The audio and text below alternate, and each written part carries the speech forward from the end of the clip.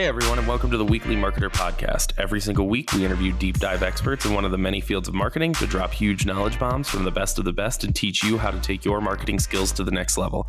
This is episode 20, and I'm sitting with Rich Miller, who is a self-taught marketer. He started off by going the MBA finance route, decided that he hated that, and built his own dog walking company instead.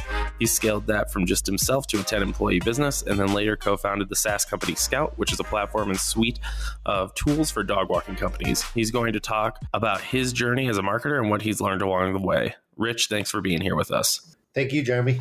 Yeah, so that's quite the journey. You said you were an auditor, right? Back in the day before you started this whole entrepreneurial journey, is that right? Yeah, that's true. I was doing compliance audits for Fortune 500 companies and just didn't really, I didn't feel like it was my path, I guess. I always had a passion for working with animals. My sister-in-law is a dog trainer, so I've always talked to her about that kind of thing, and just decided one day that I had had enough and left the company and started my dog walking business. Yeah. So that's kind of crazy though. So kind of just high level, you've kind of had experience in marketing from obviously not like you were an auditor, right? But you went to business school and stuff. And so you got that side of marketing, or at least you were exposed to it. And then you went the local services company route. And then, kind of got into the technology software as a service space. And so a really, really diverse kind of set of experiences in regards to, marketing. I guess, could you kind of talk about kind of the business school, start at the beginning, what was kind of your first exposure to marketing stuff? Because, I think that it's really interesting to talk about, like I said, kind of your journey and your understanding and the different context that you've seen it in, as well as the self-taught aspect, I think from just a historical perspective, we're going back to, the late 90s, early 2000s, pre-Facebook. I mean, the iPhone didn't even exist. I think Apple was a failing company at the time. So just to put that in perspective, a lot of what we were learning in marketing was traditional, how to segment a market, how to identify your target audience, very simple intro to marketing type courses, nothing too crazy as far as my schooling went. Just the basic things you would take as a finance major, having to get a well-rounded education. Sure. So that's interesting that you say that. What's kind of the focus there is like you said, trying to how to segment a market and things like that. Can you dive a little bit more into what they're teaching or what they were teaching in, kind of business school back in the day about marketing? Yeah, sure. I mean, we're going back now almost 20 years, but really it was about how really to just build your personas about your target market. So identify, who a potential buyer is, what problem is the product trying to solve, and how can you communicate that effectively. My school revolved around a lot of group projects, so it was real hands-on. We would have a case study that we would read, and then we'd have to put together a presentation as if we were trying to sell something to a customer or business related to the case study. So nothing too in-depth that, I was obviously a finance major, so these are my electives, but I always found it really interesting. I always found the psychological aspect of it really interesting, just how you market differently to different segments of the population, and you create those groups, and your message is crafted around the group that you're trying to reach. Okay, so you have kind of your first exposure, right, to marketing in business school, right? And like you said, you were interested in it. You took a bunch of electives, things like that, and then you go off and be an auditor, which I have to imagine is kind of the opposite of marketing. I don't know though. I've never. It is super exciting. Yeah, is it super exciting? Not at all. Yeah, no, it's not between that and Formula One driver when kids are growing up. I mean, the adrenaline of completing a work paper is right up there. It's hard to explain, but you kind of become one of the most hated people in the room when you're an auditor. And my job wasn't to do tax audits and get people fired. My job was to go in and try to help companies improve their processes specifically around fraud prevention. No, that's interesting. So you obviously aren't happy with that. So how does that sort of work? So you're not super pumped up about that, right? You're looking for a change and you're like dog walking. And because of your sister, right? Like, no, I mean, I'm not like it's a pretty abrupt change. Yeah. So I've always been a big fan of this investor named Peter Lynch. His whole like theory of investing was look around you and like take in what's going on. One of the examples from one of his books that I always loved was there was this company called, I think it was like Wet Seal back in the day. And he noticed that like his wife and kids were spending a ton of money at Wet Seal all the time on his credit card. And he invested in that company and it ended up being like an 11x return over like the period that he held the company. And I always just thought that anecdote was like a great way to sort of approach entrepreneurship, like what's going on out in the world, in the market that you see as a trend. And I just saw that, the way people were treating their pets was starting to like escalate. I had a dog walker. With my business, I could be traveling for 2 weeks at a time, or an emergency could come up and, one of my bosses would ask me to stay till 2 o'clock in the morning to finish something. And I would need someone to, as a single guy in his early 20s, with a dog, would need someone to take care of him. And I just saw what I thought was a missing piece of the puzzle. It was just real hard for me to find somebody who would come over last minute. I had this kind of like skate punk guy walking my dog, and I would call him and be like, hey man, I got to work late tonight. Like I need you to stop by and feed the dog dinner, take him out. I'm not going to be home till 2 a.m. He'd be like, oh man, I'd love to, but like I'm going to the skate park later. And I'm sitting here like thinking about the fact that I pay this guy like $350 a month. And like, I really need him to not go to the skate park and go walk my dog. It's not like the whole night. Like you can do both. Yeah. Exactly. So, just seeing the trend and seeing, how much I was spending on dog walking. I talked to all my neighbors. They all had dog walkers.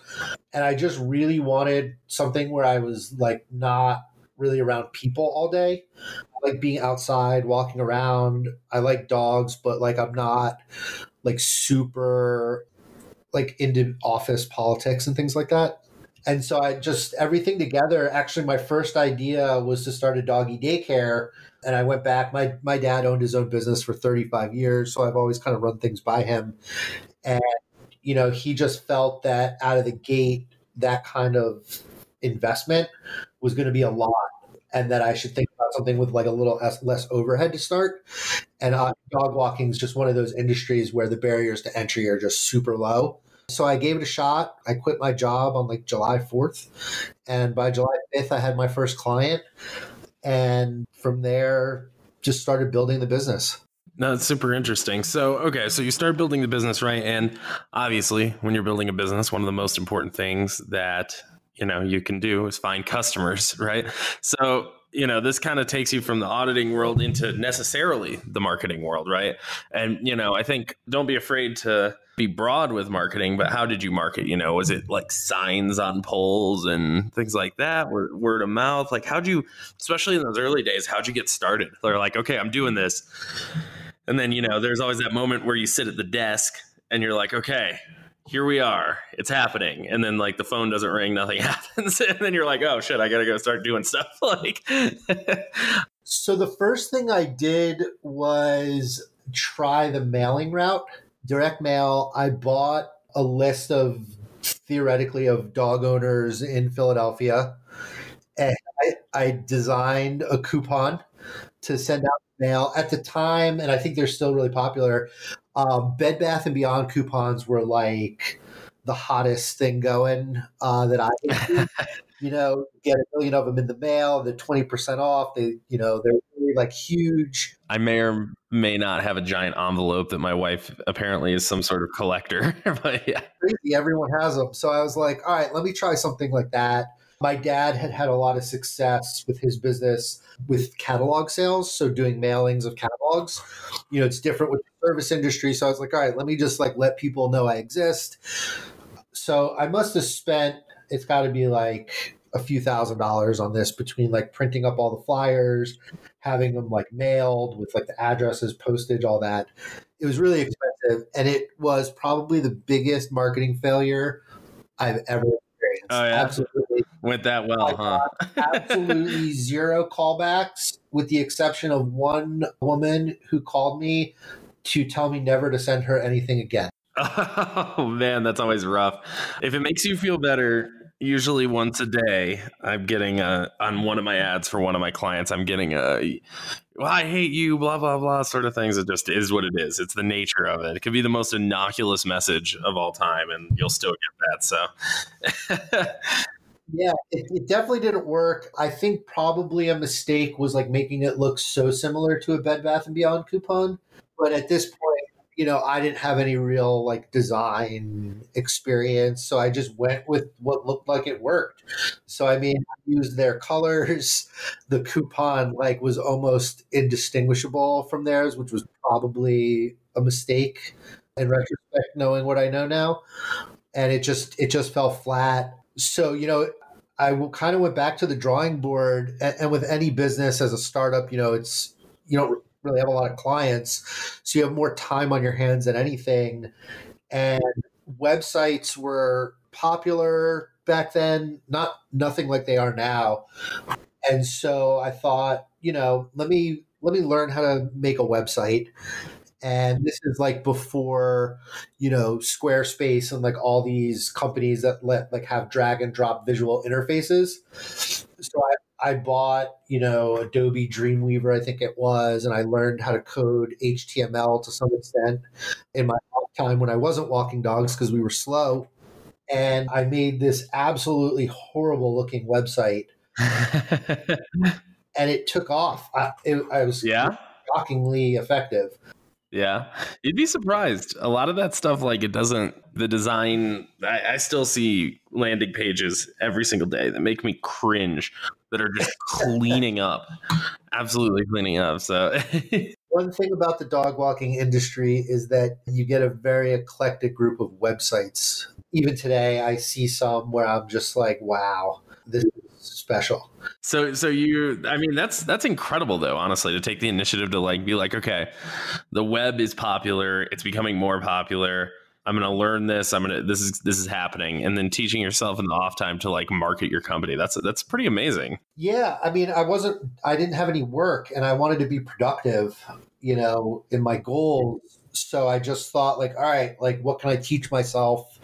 Like save money because I don't have any income coming in, and get my name out there. So I built this terrible, terrible website. And over the next 2 years, it worked really well. At the time, there was like only one other dog walking company in Philadelphia that even had a website. And I was sort of trying to fill a different niche than they were. So what ended up happening is a lot of my customers came from referrals from that bigger company. I had seen them around. I talked to the owner on the street, told him what I was trying to do. And, for customers that weren't a good fit for what they were doing, they would refer over to me. And then I would say about 75% of my clients came from that crappy first website. And then after about 2 years, I had a little money coming in. I paid a professional design team just as part of, I opened a pet store as well at the time. And as part of designing the store, I had them go back and kind of apply all that design to the website. So they took like all the information, kind of wrapped it in a prettier package. And from there, things just started kind of going like wildfire. Now like every company in Philly has a website, and I think I benefit from being like one of the first. So, SEO for me is like fairly easy, but I did start to notice the competition. And so I kind of had to go back and think like, okay, now what's next? Like, how can I be better than the companies around me and have more than just a website? And that was a big lesson for me, that like when you find success with one thing, you can't just rely on that one thing, because everybody's going to swarm to that one thing. When they see that you're successful, they're going to copy off of you. And so what ended up happening then is like everybody has a web page at that point. And I've always tried to like do things the right way, but then like you have companies that are like keyword packing their website with like a white background and white text. And like that became a big thing until Google cracked down on it. So like it was a challenge keeping my ranking. And that's when I kind of discovered blogging. And, now I know it to be content marketing, but at the time, I was just trying to get people interested in reading about my company. And Facebook became big during this time. Like they started letting your parents on it. And once they started doing that, Yeah, that was like 2009, 10. They exactly, started and doing probably that, right I around when I think. started, blogging was around 2011. So for me, it was just about like in my head, like I need something to put on this Facebook page that I have that doesn't do anything, and I need something to put on there. I also, want to get my current customers more engaged with the company from like a retention perspective. So it just seemed like an interesting medium to get into. That was kind of my first dip of the foot into the content marketing pond. And it worked really well. And actually, to this day, I spend a lot of my time trying to convince dog walkers that we work with on the software side of things to have a blog. And it's kind of like pulling teeth. But once they kind of do it and see that you can be successful, especially for like local businesses, it's just super easy to gain the traction that you need with those things. Yeah, so I want to go back to an interesting point that you brought up a while ago. Okay, but I think it's like actually like pretty salient. There's a really interesting, how do you say, like thing that you brought up, which is the positioning sort of aspect of it, right? And I think it's something that, a lot of marketers think about, but like, I mean, I didn't used to put a lot of weight into it and stuff. And you were talking about how you got a lot of your early business from referrals from that other company and things like that, because it just wasn't a good fit for them. And so you basically positioned in the market to be a good fit for the people that weren't good fits for the big kind of established company. So give me your thoughts on kind of positioning in like a local market for like a local services company, like how do you find those opportunities? How do you understand, I mean, I think it's almost ingrained in the entrepreneurial process, if you can call it that, where you need something for yourself and you realize that it's not out there, and so you invent the thing that you need and realize other people also probably need that thing. So for me, it was about those last minute appointments and not having necessarily to schedule like 5 days a week in order to have a service, which was what the other company kind of required of you. So they had these like minimums where you had to have 4 days a week on a set schedule, and like you had to give 48 hours notice if you needed like an appointment outside of that time that you normally had. And that just didn't really work for like my hectic scheduling needs. My dog's super friendly. So like I didn't so much care who came over as far as like he's going to like whoever walks through the door. I just needed a body to like come that was capable and, well trained to take care of him.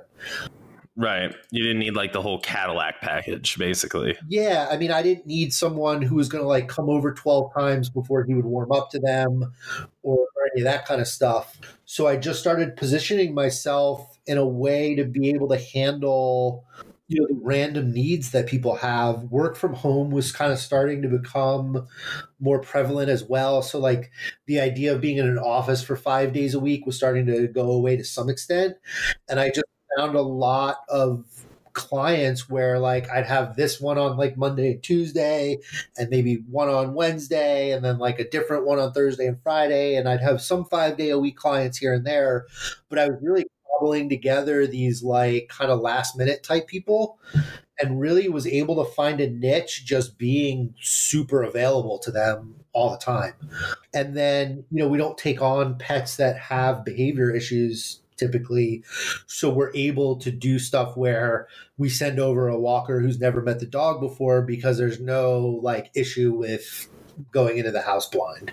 I think that like understanding that sort of positioning, right? Understanding where the gaps in the market are is really underrated part of marketing. I think a lot of people like kind of shove that over to product, whether it's marketing people themselves or like entrepreneurs or whatever. And they're just like, just market it. And it's like, well, the positioning and like understanding how that interrelates with the actual offering is such a key part of marketing. So I'm glad that we touched on that. I also am glad, kind of jumping back to where we were. I'm glad that you said, not to kind of rest on your laurels, as it were, right? I'm not quite sure what a laurel actually is, but I've been saying that forever, and it's true though, because it's like once you get something down, everybody else is going to start rushing into it, right? Especially in highly competitive local services companies. I've done a lot of work for attorneys, and you start running an ad on a platform, right? Like whether it's Facebook or whatever. And suddenly, within a week, you see a bunch of others that look just like yours pop up, because everybody's kind of like trying to stay ahead, and they think if somebody else is doing something, then it must be working for them. And so it turns into a giant game of me too. I think it's, or me also, but I think it's, like it's a good point that you bring up around like once you get something locked in, you can't just rely on that forever, right? Because that stagnation is death in business, especially around the marketing stuff. Would you say that's kind of a fair reaction? Yeah, I think once you find the thing that works, you kind of like push your resources to that and then push your mind to the next thing that like you want to find that works. Right. Right. I actually really like that sort of a separation that you make, your resources versus your mind. Can you kind of talk about that? Like how, as a self-taught marketer, right? Like how are you, find, and like for what it's worth, I largely am a self-taught marketer also. I've had the privilege of working with a lot of very talented people, but I didn't go to school for marketing when I did go to school. So it's kind of interesting to hear your kind of journey on it, and I'm kind of like when you say that, like can you just dig in a little bit more for me? From my perspective, you spend a lot of time as a business owner trying to figure out like the next thing that works for your company to bring in more clients. And that's a lot of energy spent doing that. And you try different things out, and then kind of you figure out something that's working. And then what you want to do is put your full weight behind it. So like, if it's blogging, like just get some resources to get those articles out there. If it's Facebook ads, put the money behind the Facebook ads. But that's already working. So, you can just kind of put the resources to it and amplify it. But while you're doing that, you have to be on to the next thing already, because like you figured this thing out. It's not worth wasting any more mental energy on it. It's working. You want to move on to the next thing. The next thing might just be an iteration of that same thing you already tried, but it also might be some whole new thing that you want to do. And it's going to take a lot of mental energy to do that. So while you don't have to spend the mental energy on the other side, you can just throw money at it, so to speak. You can put your mental energy towards the next thing that you want to do. You don't need to think about that thing you already figured out. Right. Well, so from the business owner perspective, right, you can just hire somebody like me to be like, okay, I know this is going to work. I just want you to optimize it or whatever, take it to its logical conclusion, scale it up, whatever. Yeah. And even from like a small business perspective, like I might be putting some of my like time into blogging, but I'm putting my real like mental power towards the next thing. Like, not that I don't think about the blog articles that I write, but I'm not like laying awake at night, like going through different things in my head or like writing down things during the day that are, blog related necessarily. It's about the next thing that I want to do like after the blog. So that's sort of how I look at it. I try to divide my like mental capacity and focus it on the future rather than the past. Right. No, that makes a lot of sense. And kind of to, I guess, clarify a point that I meant earlier, I spend most of my time looking for the new opportunities as well. But there are people that, are like, they just want to, like, okay, I know this works, go execute. Like, that's sort of, those sort of marketers do exist. I fall kind of more into the exploratory, figure it out, creative side of things. But it's interesting you saying that. So kind of all those experiences with the local services company, and then like kind of understanding from marketing school. Now you're founding a SaaS company, right? Like a software as a service company. What is that experience marketing like? Like tell me about the early days of Scout.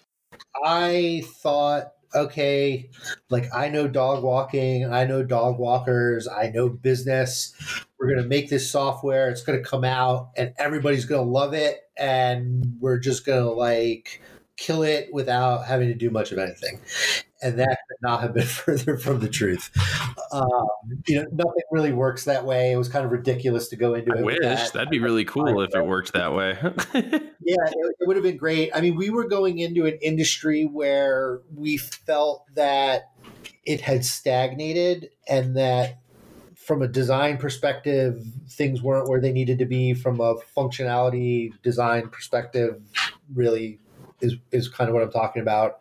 We just had this idea that like we were going to do this better than everybody. And that's all you have to do is like, if you build it, they will come. And that's really naive. Once we kind of saw the reality of the situation, which was our software wasn't perfect for everybody, we needed to kind of do some more discovery to find out what people needed, what problems they were having. And I mean, that's a big part of marketing too, right? Is market research. So we really tried to get as much feedback as we could and develop the product that way. And on the other side, marketing locally compared to like a national marketing campaign is so different. The word of mouth from your community just isn't there as like a boost. So the fact that like my neighbors know that like I'm a good dog walker doesn't help me find dog walking companies that want to use our software. Right. Yeah. Yeah, exactly. You can't like, some guy at like the bar sitting next to some other guy at the bar being like, oh, I got to get home and walk my dog. And it's like, you should just get a dog walker, hire Rich. Like that sort of thing doesn't really happen at the national level. I mean, it does kind of, but like not in the same way. I think it does once you reach like an inflection point. Like we're starting to notice it now that we have over like 100 or so customers, that we do get referrals now and people talking about us online, things like that. That's sort of social proof. But that's not there in the beginning. So, you're also asking people to put their whole business on your system. And when you're a new company, like that's a big leap, right? Because like you're trusting someone who's like literally just never been around. Right. The whole maybe not nobody gets fired for buying IBM, but like similar sort of idea, right? Like, oh, who is this company? Are they going to go belly up in 3 months? Like, what is this? That sort of thing. Like, that's a very real concern. Yeah. Yeah. And so from the beginning, we really just tried to build this idea of like trusting us and, how can we show people that we're trustworthy? How can we show them we're doing the right things to stay in business? That kind of thing. And it was really challenging for the first year. We really didn't find much traction.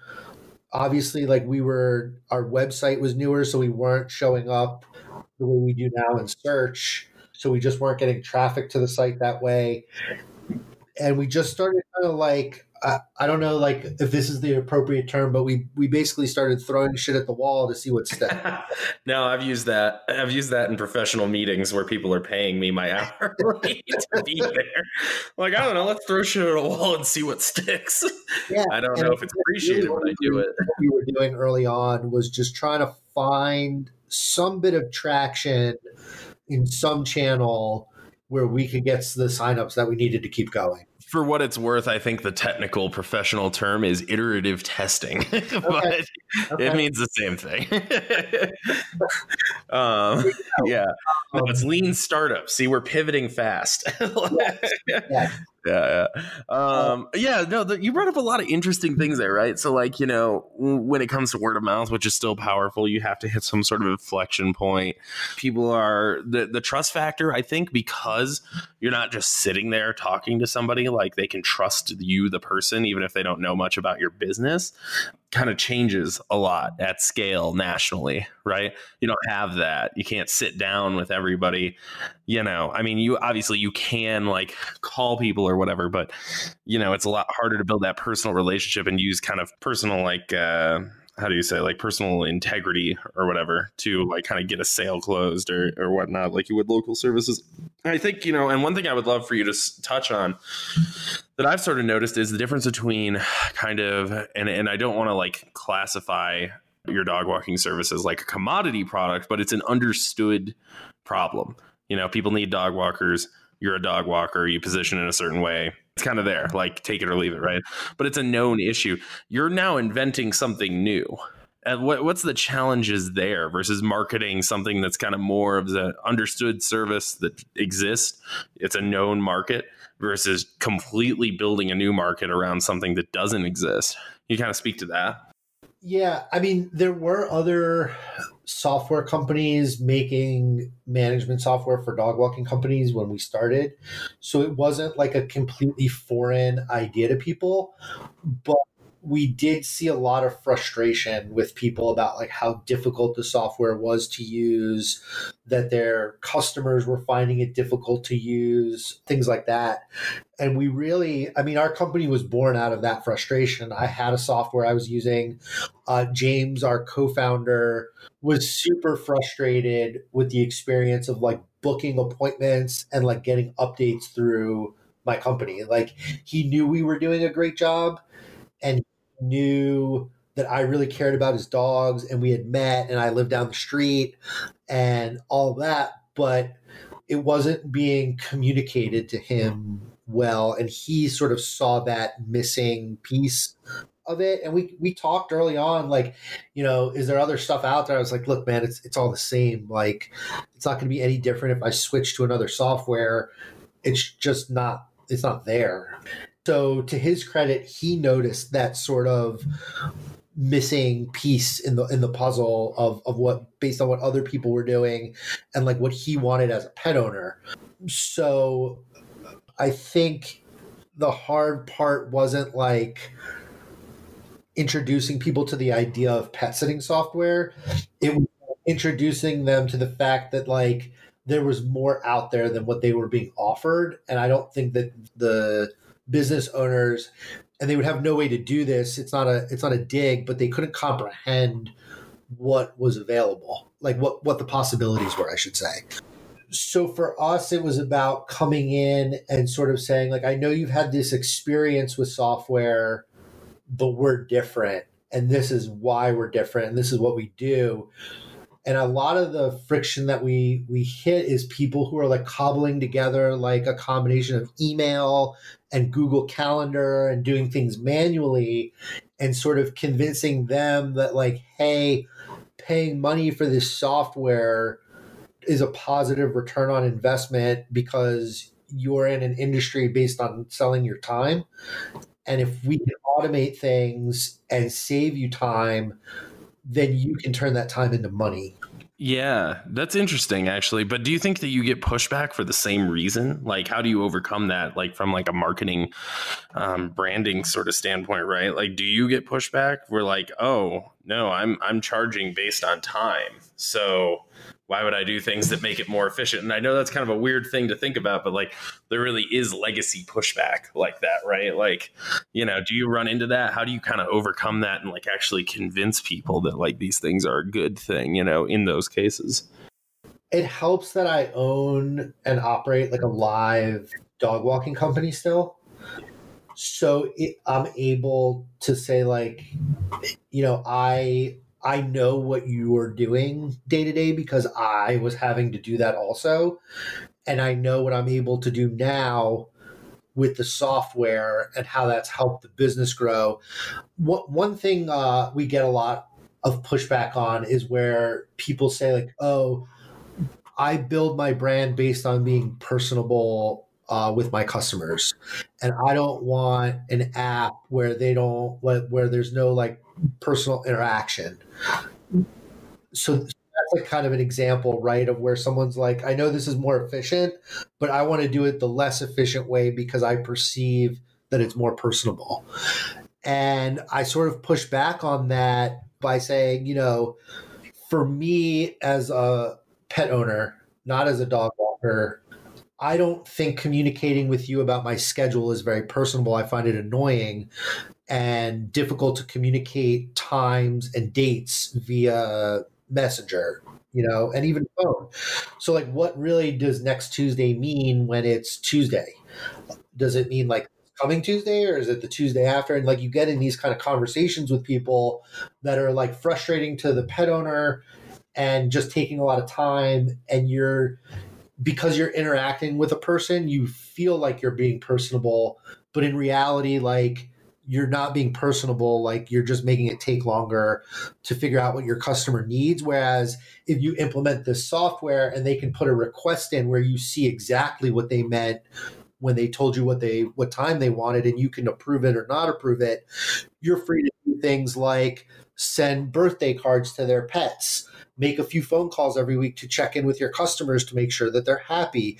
Use that time to be out handing out business cards, meeting people on the street, talking to veterinarians, things like that, that are actually going to help your business, not just like facilitating the actual inner working stuff. So like, you telling me like that you need a walk at 4:00 on Friday and me emailing you back saying, okay, you're all set. Like, that's not personable. Like, me sending you a birthday card for your pet is personable. I try to communicate, that kind of thing to people and make it really practical. No, I like it. That does make a lot of sense. So, I loved learning about kind of the breadth of everything that, you've been experienced at all these different stages of marketing, and everything, and kind of how you learned self-taught, just using like kind of your downtime in smart ways in order to pick up, like, really kind of seems like focus pick on skills rather than being like, just kind of randomly lashing out into different marketing stuff like a lot of people I see do. Don't get me wrong, the iterative testing / throwing shit at a wall is valuable, and I do it a lot.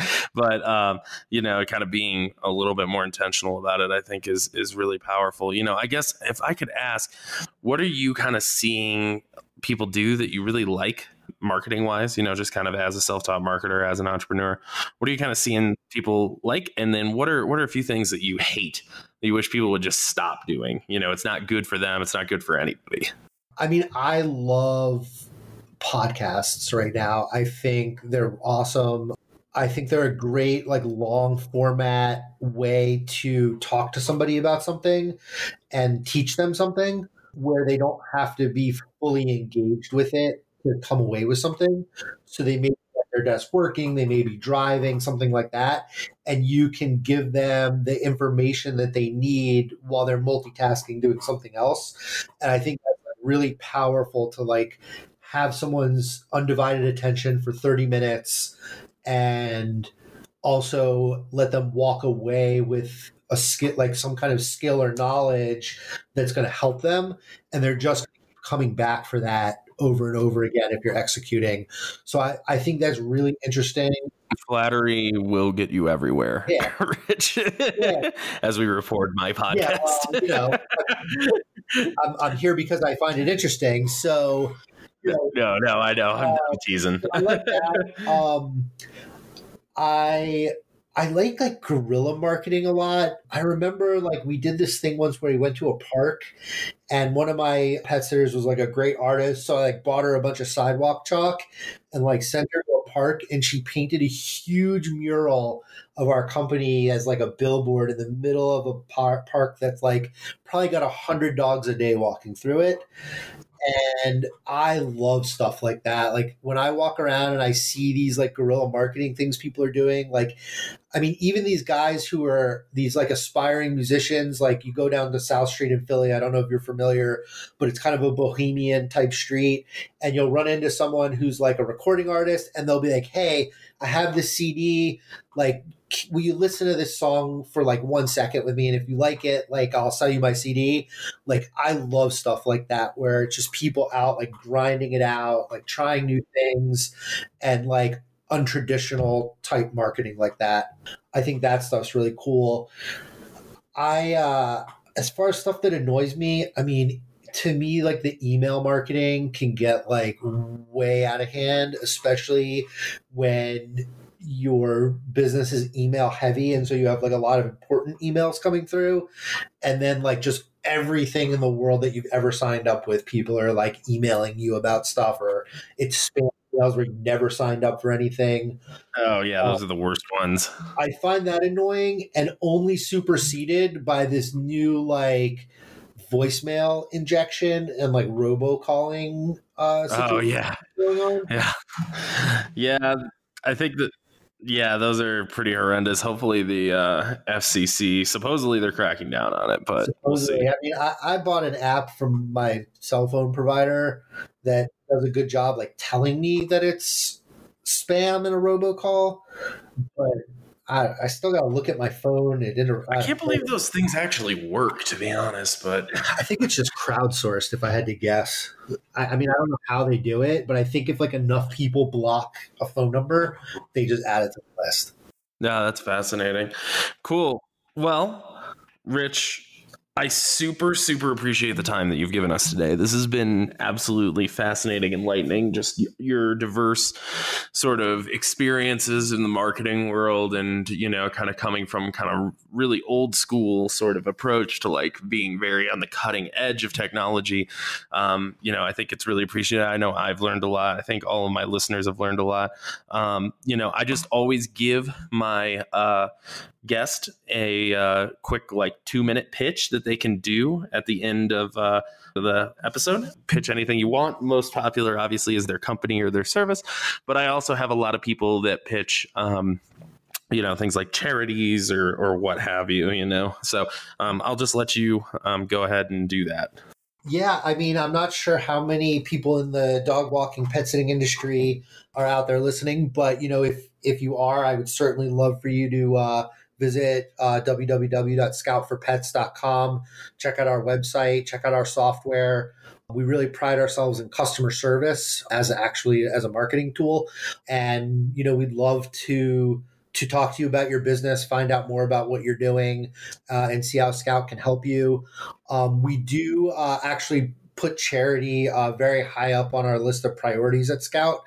We've been working for a number of months with Colorado Pet Pantry in Denver, Colorado, and they run a pet food bank in parallel with human food banks. So when families in need come to get food for themselves, they can also get food for their dogs.